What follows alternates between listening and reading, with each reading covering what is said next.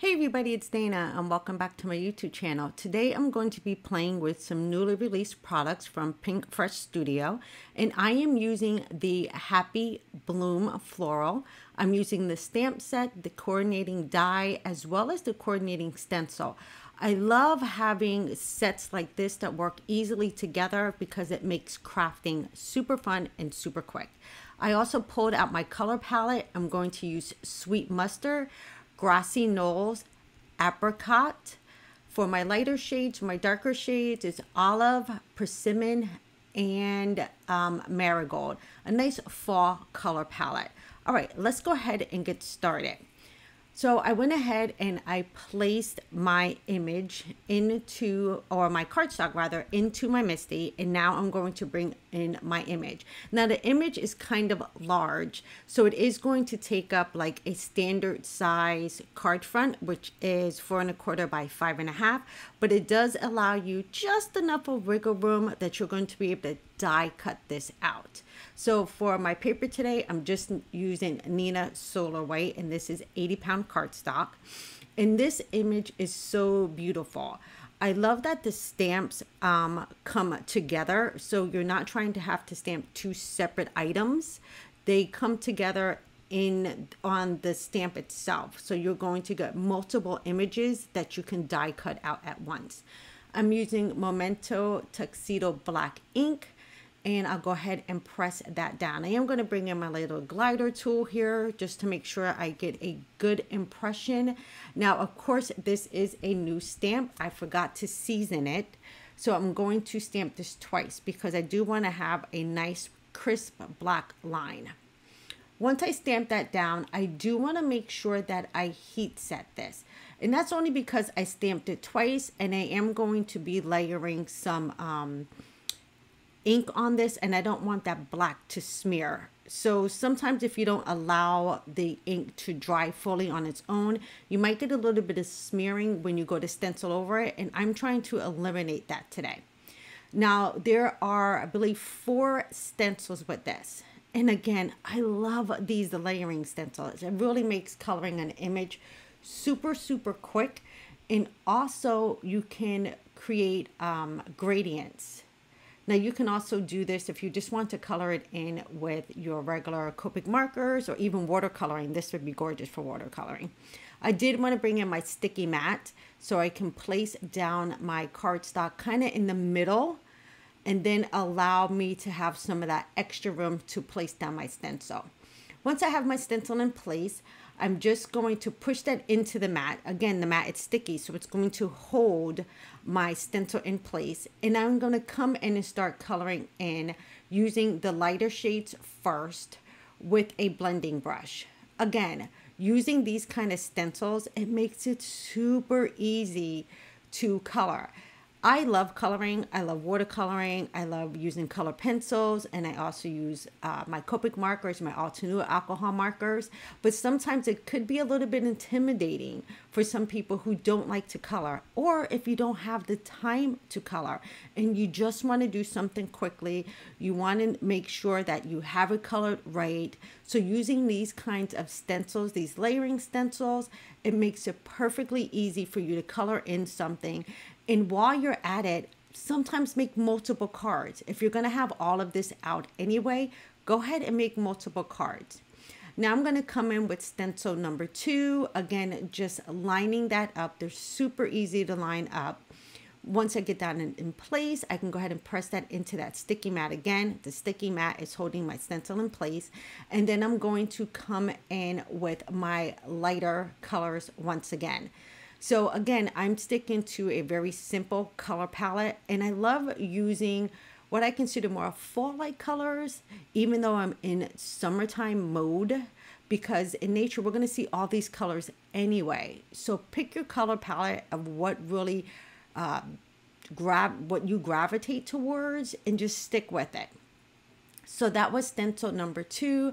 Now I'm coming in with stencil number 3. Again, using that grid mat is perfect for holding my stencil in place. Now, if you don't have one of these grid mats, you can totally tape your cardstock down to your glass mat, and then just use micropore tape or mint tape or even a thermal red purple tape to just hold down your stencil in place. You can also use pixie spray. Now I would use pixie spray if I was doing this for multiple cards. Then I know I'm already going to have that light tack behind my stencil. But because I was only making one card for the video today, I chose just to use my sticky mat. So I came in with that Grassy knolls, and you can see how easy I'm building up my color palette. In my last video, I talked about color palettes. Make sure to swing over to my Pinterest board, MZ Dana Joy. I have a ton of color palettes. I have a board called Color Combinations, and you can find a ton of color combinations that I go to when I'm kind of lost and I just don't know what colors I want to use together on a card. That board really helps me out, and I'll make sure to link it in the description box below. So I'm just coming in, I'm adding in some of those deeper tones now, and make sure to wipe away any excess color you might have so it just does not bleed into your next color. Once I have that down, I can start going in with some of those darker tones because this is stencil number 3. So stencil number 3 is going to really start giving me that build up of color. I'll go ahead and clean off this stencil and remove it, and you can start seeing how the colors are starting to really build up here. I'll go ahead and lay down my last stencil, but I'm switching to a smaller brush. These are Altenew detailing brushes, and this allows me to really get into the nooks and crannies without having to worry about going into another color combination that I just don't want my colors to like bleed or turn brown. So using a smaller detail brush is really going to help you to achieve that look without interfering with any of the colors that might be around you. Next, I'm going to come in with that Persimmon, and I'm darkening up those edges. Again, having that contrast is really going to make your card pop. Now look how gorgeous that is. I'm able to build that color up, but remember, I'm just using the stencil. Now you could do this, and if you wanted to, after you finish with the stencil, you can add in some pencil work. I know Kathy Rukusin is fabulous for adding in depth with pencils, so you can also do that. I just want to show you how easy it was just using the stencil and a more detailed brush. Now you see I'm pouncing off that color on my stencil just so I don't get like too much of a strength on it, and then I can grab that ink. I'm not going to let it go to waste. I can grab that ink and then pull it back into a stencil. So look how gorgeous this is building up. Again, super easy when you're using the stencils. Now I'll come back in, and I'm going in reverse now of my stencils. I'm going all the way back up to 1 again. Using that detail brush, I'm coming in, pulling some of that color that I have on the stencil, pulling it in with that baby brush. Next, I can go in with my darker green. Again, just adding that color, tapping it off first on the stencil. And this is a great way not to have like too much strength or too much contrast right away. If you just want to build up that color, this is a great way to do it, is by dabbing off the color first on the stencil, and then you can pull in that color. So as you can see, I'm dabbing off first, and then I can pull in that color. If I go straight towards it without dabbing it off, I'm going to have a deeper contrast. Now, if that's something that you're going for, have at it. Pull the color directly from. Now, you see sometimes I'm dabbing directly onto the ink pad and bringing that color in. That's because I want it to be full strength. So I'm going to go ahead and lift this up and look at the dimension that we have. Again, super easy to do if you wanted to just sit back and relax and do this with Copic markers. But again, the stencils are magical for this. I'll clean off that stencil, making sure I don't have any of that residue left over. And then I can bring in that color. Now, the color palettes that you can choose from are really endless with this. And I have the full collection of Pinkfresh Studio inks. So you can do this in pinks and purples. You can actually do it in shades of blue. I think that would be phenomenal if you did a monochromatic in shades of blue. I chose again to go to a warmer, more fall-like color palette. It's just really hot here in Florida, and Lord knows I would like some fall weather. So I'll go ahead and clean that off and then add in the rest of those details. Again, using that smaller brush allows me to bring in that color, but I'm not going over the original light color that I had. I'm just adding in that contrast. So again, place the ink first on to your stencil, and then you're able to go ahead and pull that color in where you want it. Now, since we have that done, I can go ahead and remove this stencil, and you'll see how gorgeous this image is. Oh my God, I absolutely love this color palette, and I love how easy that was to create just using the stencil. Now, since I have this done, we're gonna go ahead and die cut this out. Now, using the coordinating coordinating die with this is going to allow me to cut out both of the flowers at one time. Another thing I love about these Pinkfresh Studios matching stamps, coordinating dies, and stencils is that you can stamp 2 flowers at one time, and then you can also die cut the 2 flowers at one time. They're linked together, so it makes it super easy to die cut a bunch of flowers at one time instead of having to line each one up separately. Now, you could go ahead and stamp this out multiple times, color them again with the stencil multiple times, die cut them all out, and then you will end up having a lot of flowers left over for extra cards that you might want to make in the future that you just don't have time to do today. So once I have that in place, I just put some low tack tape on that and ran it through my die cut machine, and look how gorgeous these flowers are. Again, if you're a little bit too nervous to color something like this, using those coordinating dies is perfect. Now, I did want to add a background to this. So I love this new stencil. This stencil is called Slimline Diamond Builder, but I'm going to show you how you can use your Slimline stencils just on a regular A2 card panel. So first I'm going to lay down a stencil, and then I'm going to kind of arrange my flowers. I'm trying to see exactly where I want them. I do know I want to have a little bit of a space in order to put in a sentiment, but this is a good way to find your placement of your card or get in your head where you might want your design to be, and making sure that you still have room to add in a sentiment. Now, I'm going to stencil this, but I want to stencil this really, really light. I don't want anything to really compete with my flowers. So I'm going to bring in the stamp set. I'm going to see where I want my sentiment to be. And now kind of in my head, I kind of have a rough kind of plan of where I'm going to place everything on my card. I'll use a little bit of a low tack tape here or adhesive here, and I'm going to line this up on my grid mat.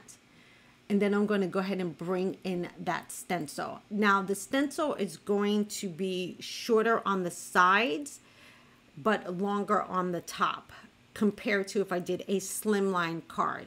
But I'm going to show you how you can kind of trim that down and not worry about that excess white part that's on the side. I grabbed my purple tape, and I'm using my glass mat here, and I'm just going to tack this right down to my glass mat. And now I want a very light color, so I'm going to use this Misty Coast. And this is like a very light gray. I don't want the design to compete with my flowers, so I'm just going to lightly sponge some of this color on here. Now, it's going to be super light, but it is going to give me a little bit of a color difference, so the back of my card panel has a little bit of interest, but it's not overwhelming. Once I have that sponged on, I do kind of like take a peek, make sure I have enough color on there. And now I'm going to tilt this up because, like I said, this color is very light. So can you see that? I have just a little bit of a hint of color. Now I am going to trim this panel down to get rid of those white sides. Remember I said with the slimline stencil, you're going to have those white little borders. Now you could leave those white borders because it really does look pretty with just having the white border. But I knew I wanted to have a background color to this card. So I went ahead and I trimmed that down. Again, I'm playing with the placement of where I want my images to be. Now, this is so pretty that I don't want to lose a lot of the flowers by the overlapping of the images. So in order to kind of save some of those flowers, I'm going to trim out some of these pieces. I want to trim them out so I can kind of use some of the flowers that might be tucked away, and then I can place them somewhere else on the card. So I'm just going to grab my scissors and I'm going to just cut out some of the leaves, and I can add those to other spots on the card. So remember, if you have a large bouquet like this and a lot of it might be covered up, just make sure to trim out some of the pieces. And then you can use those pieces as fillers to fill in spaces on the top of your card when you're done. So again, I'm just lining everything up, seeing what might overlap, and then trimming down those pieces so I can place them elsewhere on my card. Now, if I put this on a slimline card, I probably wouldn't have to worry about that because I would have more linear space. Once I have those trimmed down, now I can kind of like interlock my flowers. Just trimming down those pieces allows me to interlock my pieces together. And then remember, those filler pieces that I die cut, I can just tuck those in towards the top of my card now. So I'm not losing any of the flowers that we created. I'm just repurposing them in a different layout on my card. So that's a great way to salvage some of those pieces that you might not want to lose and rearranging them in another design on your card. Just keep that in mind anytime you're making a card and you're like, oh, I just don't want to get rid of that pretty flower. Trim it out and then tuck it back in so you're not losing the color. Now I kind of have what I want my layout to look like, and I want to keep those pieces that I just tucked together actually together. So I'm just going to grab some purple tape, and then I can pick this up as one piece. So now this just looks like one really large thing of flowers where it's actually two different pieces or two different parts of flowers that now I've kind of like placed so it looks like just one really big bouquet. I do want to add some dimension to this, so I am going to grab some 3M foam tape. You can do this with the little squares if you don't have it on a roll like I do. Just give this card a little bit of dimension when you're making it, and I promise you, you'll be glad that you did. Now I can go ahead and peel off all of the backing and then place this down onto my card panel. Again, if I was doing a slimline card, I can probably have multiple bouquets on this, on a larger card panel. If I had made a stencil, remember, you already have your stencils out, you already have your die cut out, you already have your stamp set out. Go ahead and make multiple ones so you have extra images to use on cards later. I'm going to go ahead and place that down towards the bottom of my card because remember, I did the layout beforehand so I know where my stencil, or not my stencil, excuse me, my sentiment's going to go. Now, once I place that down, I can go ahead and remove that purple tape. And now the single bouquet now looks like a larger bouquet. And I'll go ahead and add in some of those elements. Remember, we trimmed down those elements from the bottom and the sides of the bouquet in the beginning. And now I can tuck those pieces in. It's going to give me a little bit more height on this floral piece. And remember, I didn't have to color anything else. These were already colored. I'm just using the scraps that I cut out and adding them back in as filler pieces. This really can change the way a card looks and how it works if you have images that might go beyond the border of your card panel. Just make sure to tuck those pieces in, and then you have a different floral arrangement. So I'll go ahead and tack that in along the bottom. And now I want to go ahead and place in my sentiment. But look how gorgeous this card is. Now I went ahead and I already stamped out my sentiment. And I know that I don't want this to be white on white. I want there to be a color around this. Now I don't have paper that's going to match these colors. So make your own paper.